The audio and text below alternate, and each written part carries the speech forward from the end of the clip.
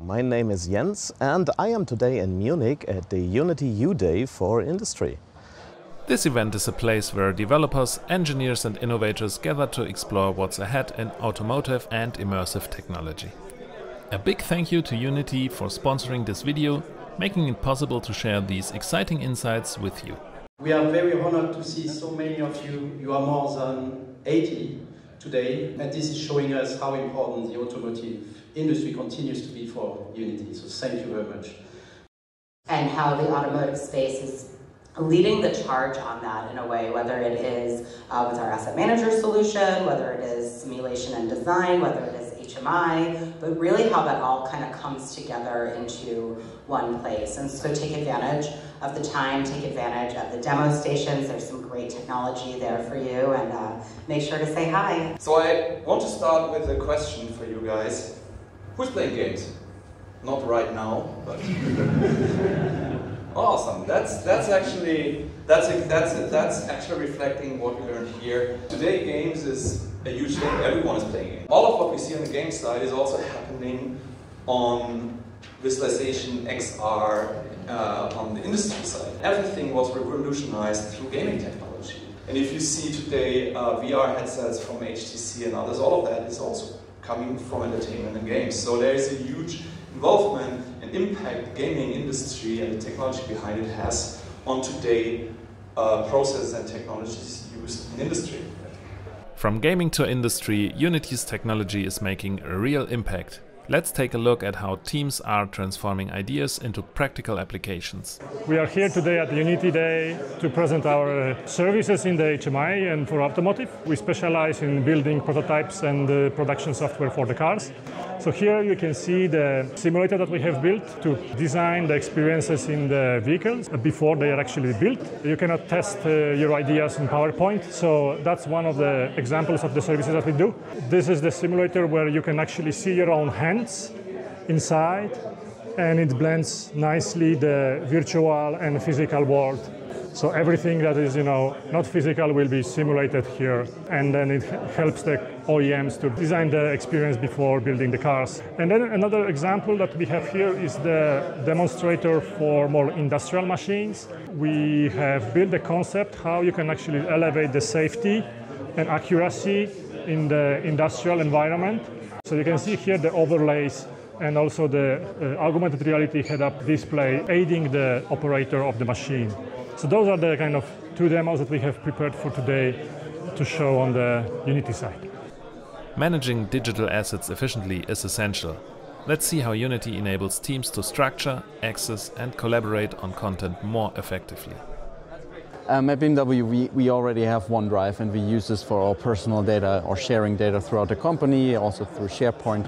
What we try to do with the 3D Mine and the asset management is that we are firstly focusing on use cases. So we are really going into the project and looking at what do you want to do with our tool and how do you want to share the data. So we want to make it open as possible. So that means you can directly, when you jump on the tool, you can see directly what kind of assets are there. So you have this use cases where it says material database. So how the name says already, you will find the materials inside this project.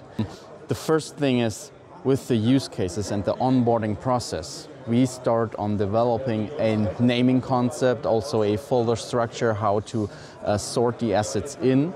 And also what we would like to do, but this is more for the midterm, is that AI already tags it. Okay, this is a tree in green, it's made for woods or whatever. The AI gives you some kind of a content description already on top of it. Because you usually don't search through the assets by name, you more search for tags and for the metadata, for the context. When I finished college, there was already somebody from a consulting company, and said, I need games developers because we are creating those virtual worlds. Always do what you love to do. That's like the best advice I can give. Because if you're trying to mess around with technology you don't like and you don't have passion for, you will not get to an end. Sometimes it's hard to get the right thing going and to have a productive, usable software at the end, or an experience, go through it. So you need passion. Actually, it's all about data preparation with AI. So the whole AI stuff, I think this can be a big game changer overall. And I would love to have a feature inside of the 3D asset management connected with AI that helps you to find the right asset in the right format, in the right tessellation you need. Looking beyond today's workflows, Unity is also powering ideas for the near future, from enhancing the in-car experience to enabling new forms of interactive mobility. I'm Patrice Rayac. I'm in charge of research and innovation at Valeo Brand Division. So we are looking at future user experience in the car, and especially what can happen in immersive experiences using hardware that is already on the car in terms of sensors and computing power, and what kind of user experience we can create that will really help people in their car and daily life. We did a study, internal study, about what were the pain points of parents going on to a holiday with their kids, and we found out that there was probably something to create to make the journey also more enjoyable for the kids. How can we create a new immersive experience without adding cost to the car? We were convinced we could reuse what is already in the car. So the idea is to use the video stream of the car, data coming from the cars about the environment around the cars. Using Unity engine, we create augmented reality games. We are currently developing an API for Unity, so where the idea is that the developer can access this API and develop their own idea using the video streams that are available and the data that we can get out of the driving assistance system. The next step will probably be to find a couple of OEM car makers who really want to deep dive in this concept and to work with them how we can address the community. This car. Yeah, it's probably also why you have this kind of days where you can see the range of things that is happening, and you can imagine what will be the next step in 2, 3 or 5 years. As we move from immersive in-car experiences to advanced visual simulation, we see how Unity bridges creative vision with engineering precision. Who I represent today is United Visual Researchers. So we are a startup and we are based in Paris. And our goal is to bring physical accuracy to the design world and to people who are using Unity. Our goal is to add to the editor the possibility to do optical simulation. Overall, you can create an entire experience for the people from the engineering world and from the design world. So we can start with the CAD data from the geometry. Then these CAD data are prepared using Pixies.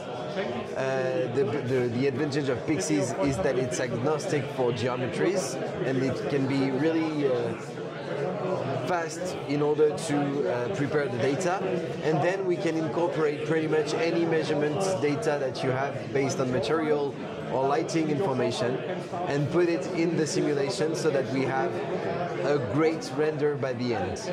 The reason of using Unity was the workflow including Pixies.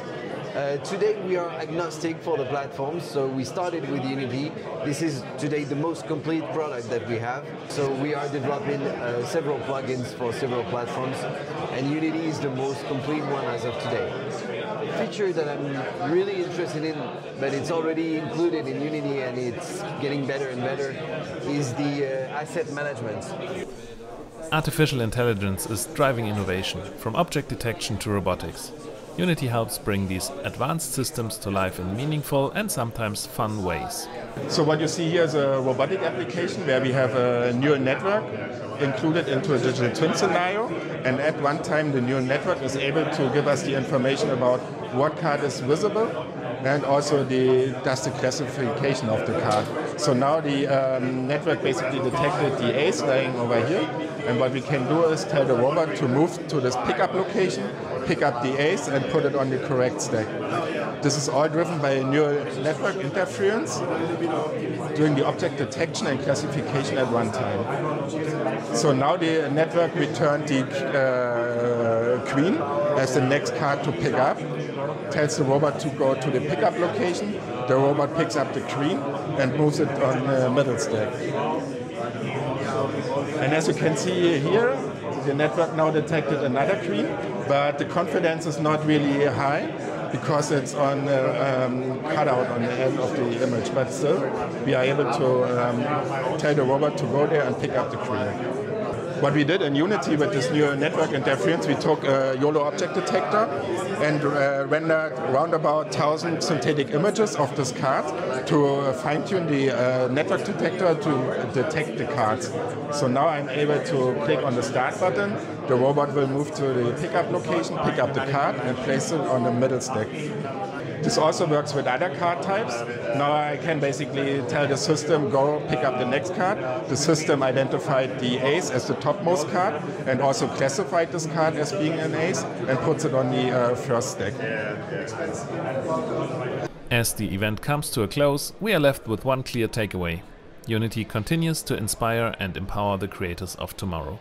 So, the day is nearing its conclusion. I'm looking at empty halls now. That is one Unity UDay for industry and automotive done and dusted. It was an awesome event. I'm full of impressions. Thank you for staying with me. Take care and goodbye.